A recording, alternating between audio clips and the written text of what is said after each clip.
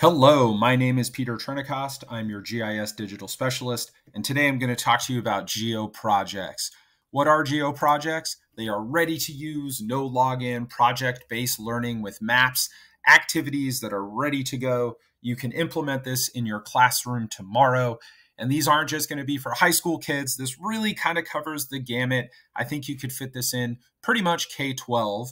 And so I do want to just kind of highlight a couple of these and then show you what the form looks like. And essentially what you are doing is you are joining in with some already created resources, and then you're having your students add these resources, add to these resources, and then you're going to look at this data, analyze this data, and come up with some pretty neat stuff. So just a couple to highlight. There's a global pet survey. So this one launched target grades 4 through 8, what pets are in your home, and it is going to look at how many people have pets. You're going to map some really cool information.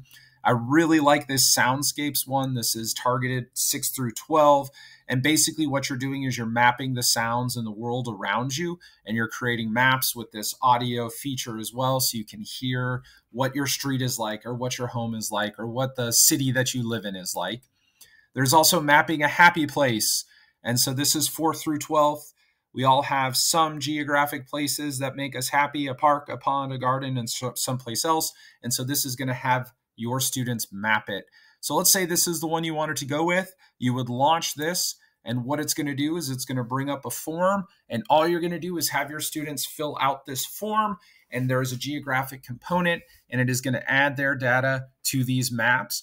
And so you're also introducing them to some really cool technology that you can build on later, like Survey 123. But these are ready to go project-based learning activities with this geographic component. And I'll tell you, the ends of these where you have the maps with all this data are really, really mind-blowing for students. They're fantastic. So thank you for joining us today. And please don't forget to follow us on social media.